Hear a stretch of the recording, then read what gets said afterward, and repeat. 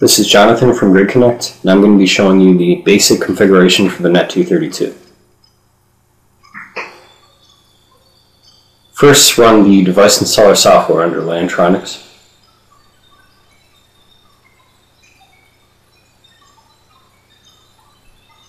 You'll see the device name come up as NET232. Double-click it.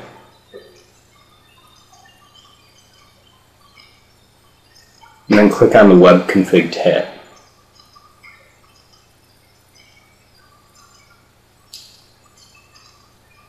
Then want to click on the green arrow, and when asked for username and password, click OK. There's none for default.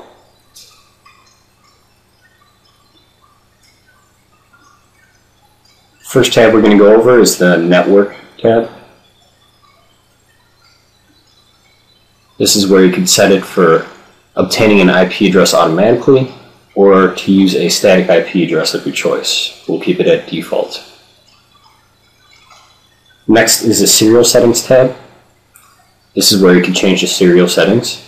We're at RS-232, and let's change the baud rate to 115.2. And keep the rest at default. And you push OK.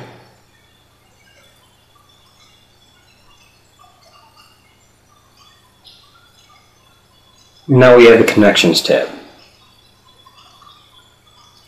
This is just showing that it's the TCP server. You could change it to client if you want, but we got a port of 10,001 for communication.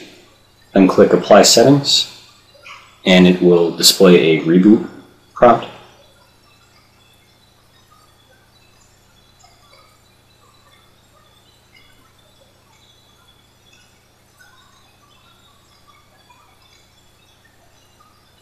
And after it reboots, you should see the home screen.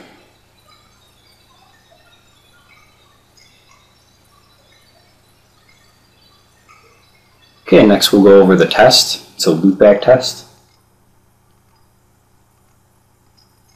So you're going to use your favorite terminal emulator. The basic one for Windows XP is Hyperterminal. I will set it up with that.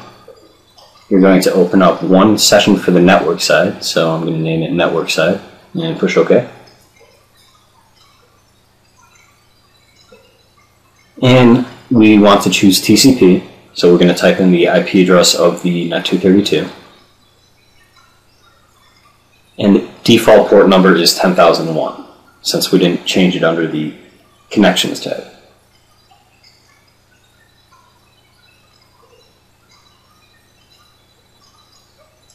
So now we have the network side open. We're going to start another Hyperterminal session for the serial side.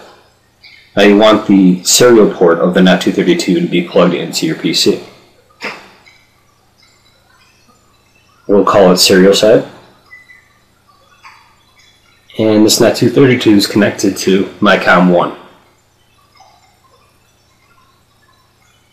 We want to match up the baud rate we chose, which is 115.2.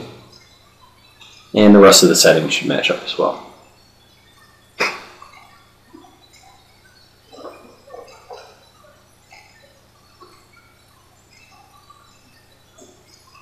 So for this test, we should be able to type in the network side and have it come out the serial side, and type in the serial side and have it come out the network side.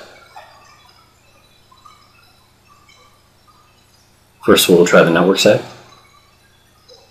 and you see it comes through, and then we will type into the serial side.